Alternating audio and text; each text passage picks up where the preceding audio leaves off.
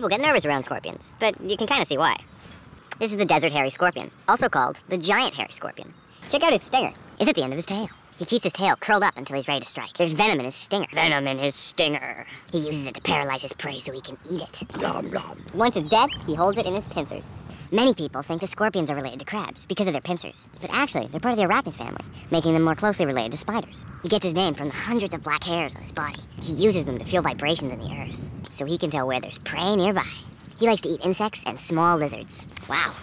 Small lizards, eh? Scorpions are arthropods. That means they have jointed legs and wear their skeletons outside of their body. As they grow, they shed their skin.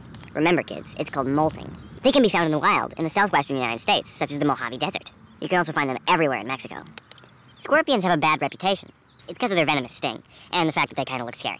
In fact, there are over 1,700 species of scorpion, but only about 25 are dangerously venomous. Most of them, like the desert hairy, have a sting that's more like a bee sting, but you can have a serious allergic reaction. Remember, check it out, but leave it there, and always make sure an adult knows where you are. But seriously, don't play with scorpions in the wild. It's just not a good idea.